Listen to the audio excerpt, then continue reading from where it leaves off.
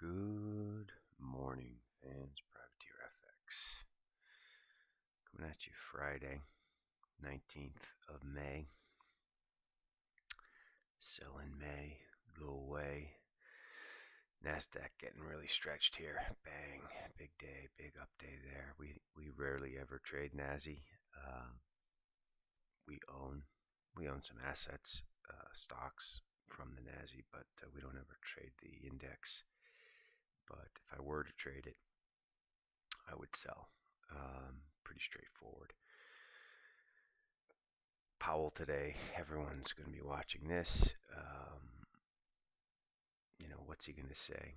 I think he's going to continue to beat the hawkish drum, which is probably not good for equities. So I don't know. Sell the stretch in NAS today is what we're thinking. S&Ps, which we've spent some more time trading in our careers, but we haven't really traded yet this year. Less clear to sell. Maybe up at 42.30 or 42.40 with a stop above 42.50 or something like that. That's on the frontal lobe today. Let's look at currencies. Euro on its knees, 107.60. There's a confluence of support here between 107 and 107.50. These highs over here from March 15th. 107.60 match up with these lows here. There's not a lot you can do here going into Powell because there's going to be big vol what he says. Again, if he's hawkish, the knee jerk will be higher dollar. But considering we've just dropped 350 points basically in a straight line, you look for today to possibly be some sort of capitulatory event. So these are incredibly hard events to trade. Where do you got to stick your bid somewhere, I don't know, 107.07, 107.0777, just some serendipitous number. And then, God forbid, he's not hawkish. This thing is going to rip. Same thing with gold, right? So gold, are we going to get one more last gasp down to sort of 1935, which we have as support? Maybe. If you leave a bid down at 1935, are you going to get Lonely Girl 17'd? As in, shit's just never going to trade and you're stuck square. You see how this is incredibly complicated. Maybe buy some straddles or something. Maybe today may be the day to put some sort of option structure on where you have a long bias and you don't have to time it exactly. So this is not really how we trade. But those of you who are smart-ass options guys out there, you may think about doing something like that. Took a cable. Less clear. I mean, cables, I'd say, come down less. It's holding up better. It's not really at the wild extension points that the DYX is, or is it DXY? Yeah, DXY. You rarely see this in the DXY. Really, really, really overbought. Again, going into this 103.50, 104 resistance. Wow, just crazy.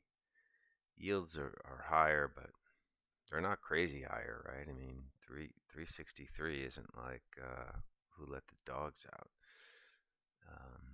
Breaking above this recent trendy little range, but very, very stretchy times. Dollar China also, same exact chart.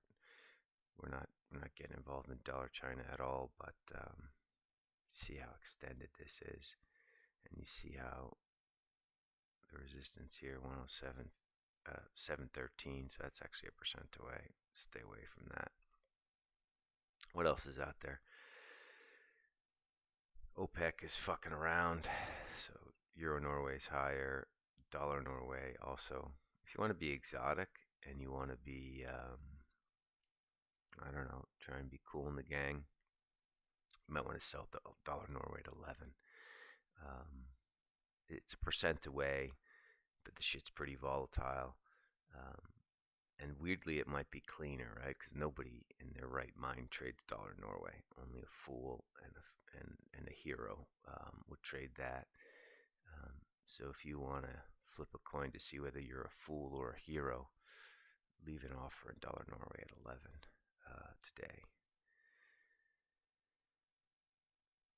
You know, I could go on. There's a lot of different setups out here. Aussie Kiwi got smushed. Where's that shit these days?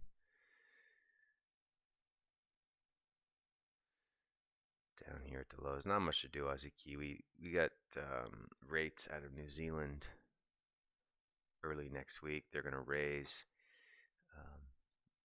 This is a pair we like to mean revert on, but mean reversion doesn't start for another 100 points. So actually, we'll just leave that. CAD Yen, especially if oil starts to go left again, CAD Yen is extended and maybe a better bet than dollar yen. Dollar yen is here. Although, tell you what, inflation out of Japan is a little bit out of hand, and one of these days, I think one of these days soon, BOJ is going to say, Jesus, we got to change policy. And even though there's 500 points in dollar yen carry, people forget, right, that the move from 140 to 110 in dollar yen is going to be 2 days. We've seen this movie before. We saw it. We saw it, most prolifically in '98 with LTCM. Most of you probably weren't even born in 1998. This move. That's 85. This one here, 147 to 109.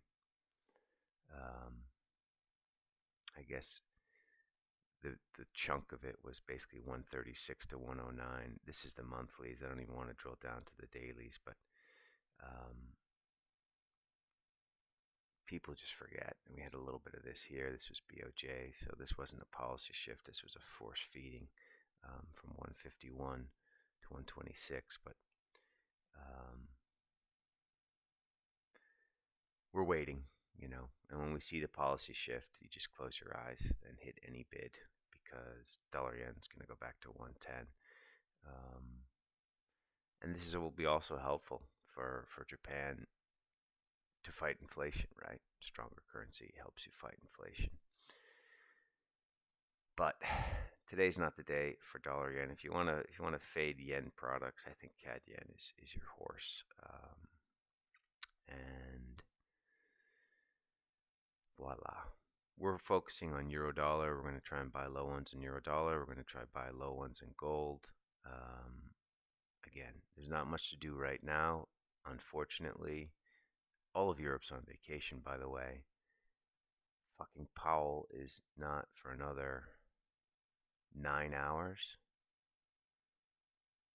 10 hours, 5 p.m. Swiss time. So, I don't know. Get some fitness. Go fuck your wife. It's a good morning for that kind of activity. And then be refreshed and ready for 5 p.m. Jay Powell speaking. And shit's going to move today. I'll leave you with that. Good luck out there, peeps. Talk to you on Monday.